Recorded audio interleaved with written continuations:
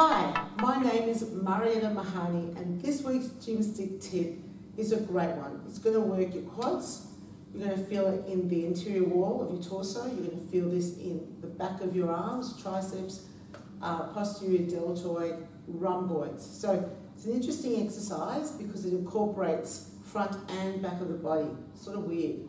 But let's talk about how to get into it. So grabbing hold of your gym stick, put 2 bands on one foot. So I'm going to put 2 bands on my left foot. So bending over, put 1 band on, put the other band on. Okay, so that's where we begin. The next thing you need to do is place a stick on the floor in front of you. So the stick's on the floor, and with the leg that you've just put the bands on, in my case my left leg, take a really big step forward over the gym stick. Now that's going to create a triangle with the bands and the stick. So my right foot goes in that triangle, not over it, in it. So my foot's in the triangle. Then you grab hold of the gym stick and you'll see that you're now in the correct position. Stick behind your back, band on your foot in front, and I'm standing on my right leg, which is what I want. So adding tension, palms facing this way. You might need to add quite a lot of tension for this one because we're just doing legs to begin with. So palms facing away. Staying up with your knee lifted, you're going to press that heel forwards. So think about pushing the leg down to the floor like a leg press. Now I'm adding a bit more tension on. Now I can feel it. And you're going to feel this in the hip flexors as well as in the quadriceps. So you're going to feel it right through that whole muscle group. So pressing forward. So this is the front of the body here, as far as you're using your quads. So we do this for 30 seconds. Try to maintain your balance for that entire time, so you're not letting that heel touch the floor as you perform this exercise.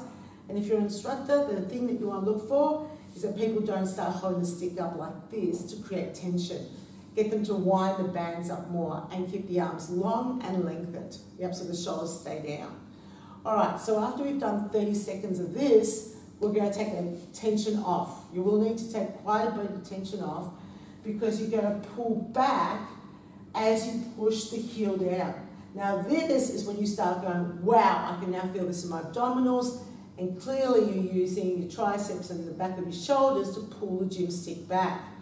So pull back and release, pull back and release. Now if you also pull your shoulders back and forth like I'm demonstrating here, you're going to get an effective rhomboid activity as well. Woof, and press out. And again, you're trying to do as many repetitions as you possibly can without touching the floor.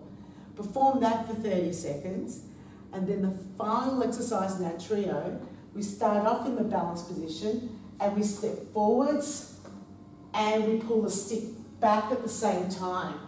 So if you're an instructor, watch that people do pull the stick back. Quite often, they are so focused on this lunging forwards that they forget that they also need to pull the stick back.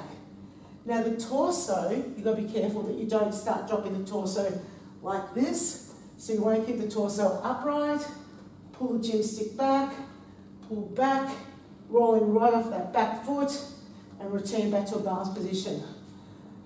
That would definitely challenge your abdominals. And it's one of the things I love about Gymstick. It's never just legs, and it's never just arms, that your abdominals are incorporated in almost all of the exercises. I mean, there's very few Gymstick exercises where you don't feel your abdominals involved. So as an instructor, I rarely ever have to talk about keep your abs on or any of that sort of stuff because it's happening automatically. So after you've done 30 seconds of that final exercise, it's time to switch over.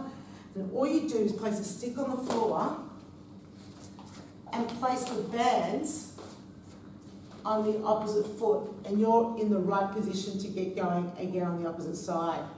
So you've got quads, you've got abdominals, you're working the back of your body. Great exercise, it's like a multivitamin, and that's this week's Gymstick tip.